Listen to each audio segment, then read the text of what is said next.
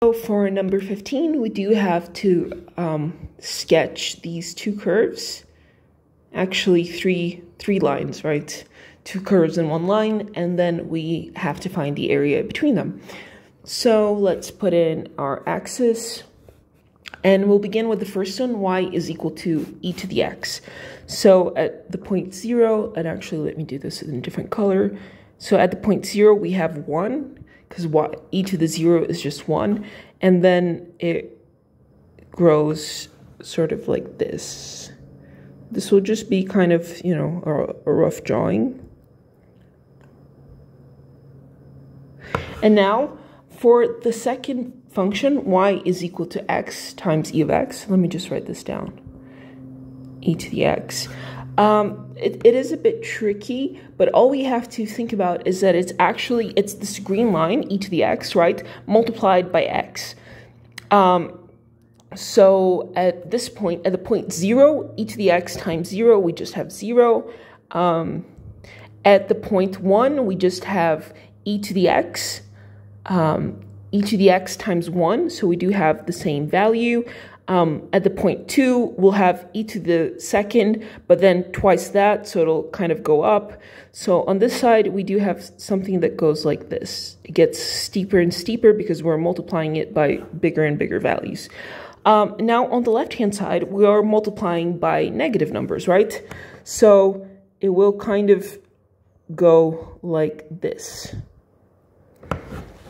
So these are our two curves, that is y is equal to x times e of x, and then we also do have to draw the line x is equal to 0.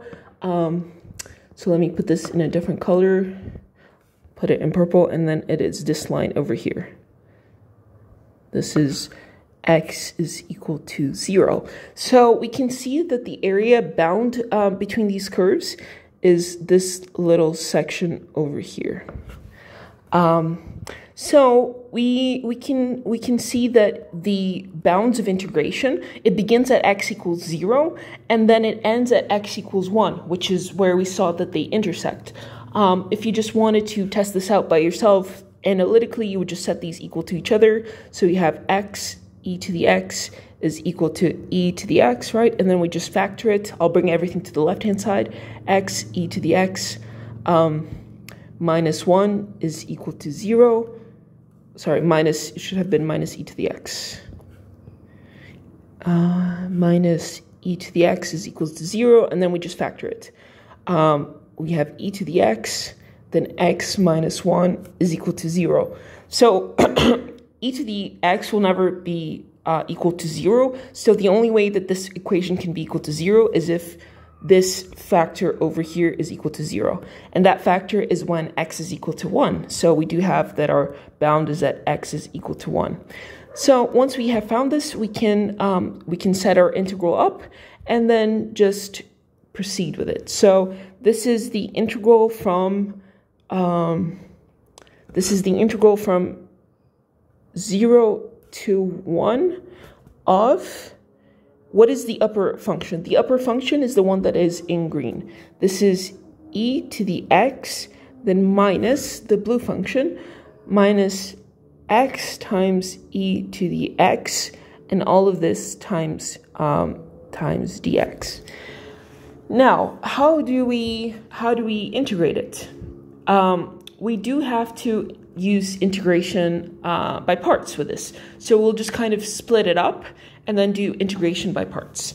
So this is equal to the integral from 0 to 1 of e to the x minus the integral from 0 to 1 of x e to the x, and that is dx. And I forgot my other dx over there. Okay. So the integral of e to the x is just e to the x, right? So this is just e to the x. Let me erase this stuff on the left so that we don't confuse it. So this is just e to the x from 0 to 1, and then minus, for this one, we're going to call our u is equal to x, and our dv is equal to e to the x dx. So then our du is equal to dx, and then our v is equal to e to the x. And if you're ever confused in how you're going to make these choices, like which one is u and which one is dv, you just have to, actually, let me put this in the formula. So this is integral of u dv is equals to uv minus the integral of v du. Let me just make this a little prettier. V du, right? So you have to think, I am going to integrate v du. How can I make my integral simpler? And the term that we choose for u, when we take the derivative to get du, that should always give you something simpler, because you're going to have to use du in your integral.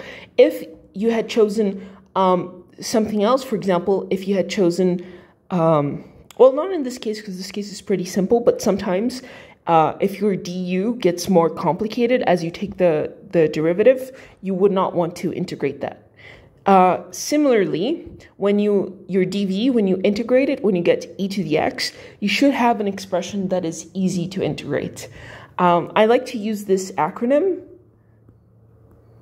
That is the order that you should choose your u. So this is your logs, and then your inverse trig, and then you have your polynomials. So in the case, this is our x, right? It's a polynomial. And then you have your exponential functions, and lastly, your trig functions.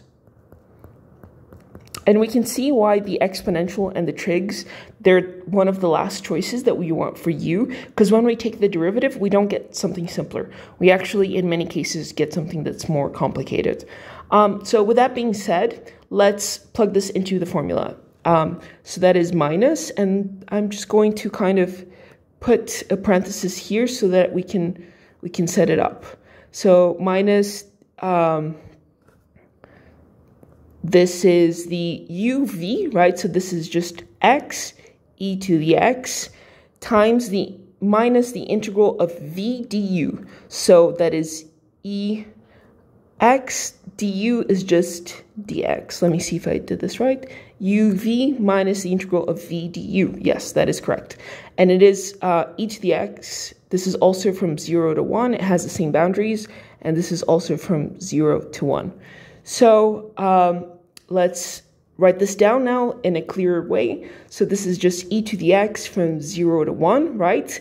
And then this minus is going to be applied in both of these integrals, okay?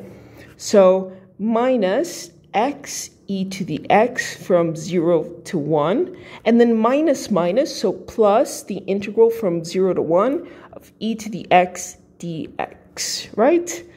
So let's keep on doing this. This is e to the x from 0 to 1 minus x e to the x from 0 to 1. And then when we integrate it, we also just get e to the x from 0 to 1. So now we can just join these two. So this is just 2 e to the x from 0 to 1 minus x times e to the x from 0 to 1. And then we are ready to apply our boundaries. So to apply our bounds, we'll just do, we'll apply the upper bound. So when we put the lower bound, some of these terms will disappear.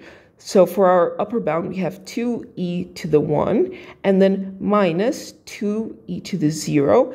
And then for our second term, we have minus, we'll just put 1e to the 1, and then minus, so plus, and then we multiply it by 0, so this will kind of disappear, right? So let's just clean this up. So 2e to the 1 minus e to the 1 gives us e to the 1 minus 2e to the 0. E to the 0 is 1 because anything to the power of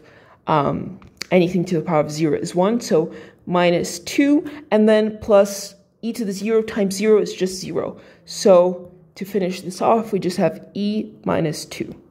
This is the result of our integral. So what I'm going to do is just kind of zoom out so that you can take a complete look at this process. And it's a little bit messy, but I hope that you guys were able to understand. how we took this integral, that we just broke it up into two. The first part, we can just integrate it directly, and then the second part, we do have to use integration by parts, choosing u to be x and then dv to be equal to e to the x.